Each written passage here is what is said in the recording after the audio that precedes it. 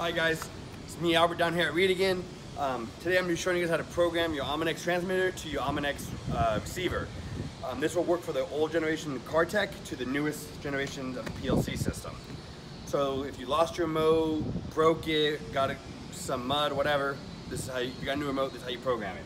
So first thing you're going to do, you come over here to the receiver. Now the two little tabs right here and right here, they are a pain to open. Please be careful, do not break the box, but once you push those tabs in, the box opens like this. Once it is open, it is fragile now because you have exposed boards. Don't fling it around, throw it around, or do this in a dust storm. Once you get that out, put it right there. What you're gonna do is you're gonna put the pump to accessory, that way it powers up everything. Okay, you come over to your receiver, your transmitter. Now you have a transmitter, you're gonna do is, you're gonna hit power off, power on, let go of power off, let go of power on. And then in 15 seconds, you can go over to your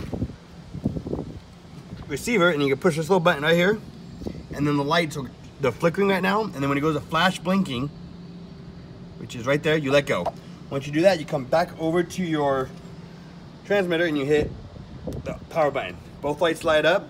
This goes to that, two green and red, but that means it is communicating. So it's like powering, syncing your remote to your garage door opener. Exact same principle, just give it a minute. All right, cool, light's gone off.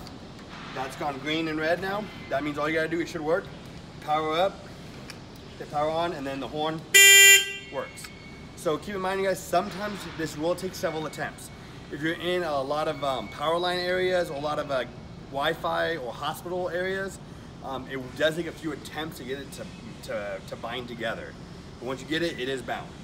If you have any questions or concerns, feel free to call us here at Reed. Most of you guys have my cell phone number, and that's pretty much it. Until next time.